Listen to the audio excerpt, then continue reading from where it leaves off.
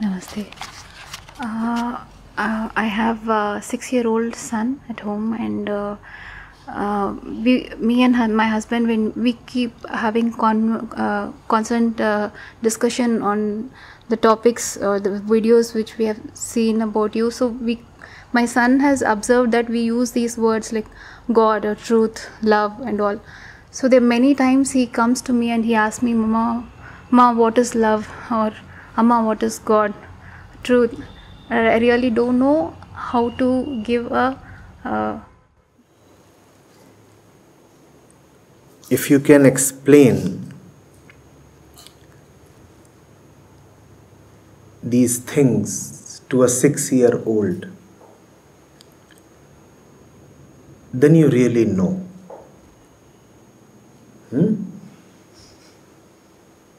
If you can't explain them to a 6-year-old, then all you have is words.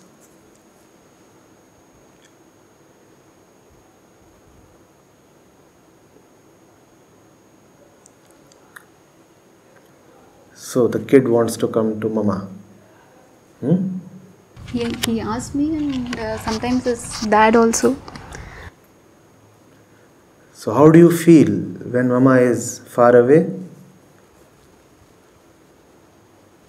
Not good. How do you feel when you are with Mama? Good. So, this goodness is God.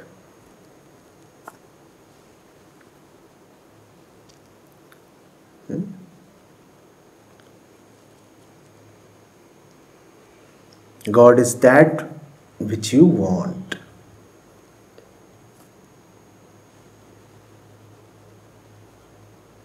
So, Mama, if I want a chocolate, is God chocolate?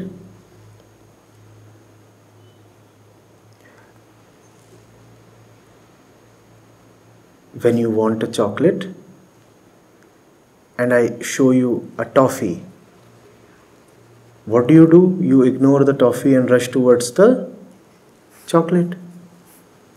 When you want a chocolate and I show you a lovely toy, what do? You ignore the chocolate and you rush towards the toy. So God is that which you want more than all other things. You want the chocolate, for sure. But do you want the chocolate more than everything else? No, Mama. Do you want the chocolate more than you want Mama? No, Mama. So God is not chocolate. So Mama, are you God? If I want more than everything else? Yes. If you seriously want me more than everything else, then I am God. Okay. Mama, if I start wanting something even more intensely than I want you, then that is God.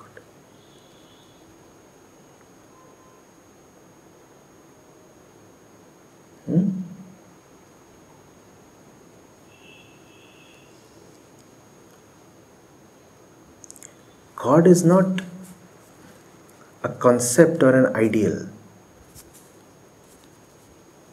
God is the root of our daily experiences. So how is it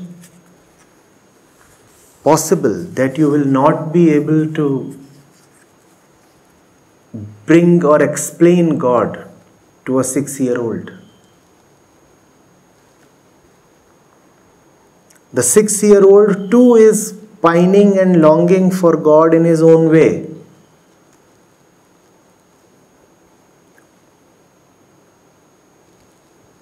Why do you think the newborn cries? Superficially, it is for the mother and the feed. Deeply, it is for God.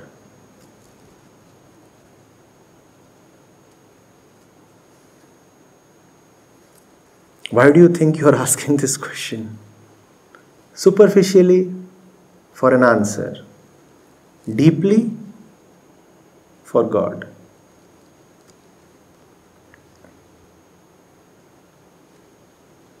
Why do you think we eat, live, breathe? Superficially, for something. Deeply, only for God.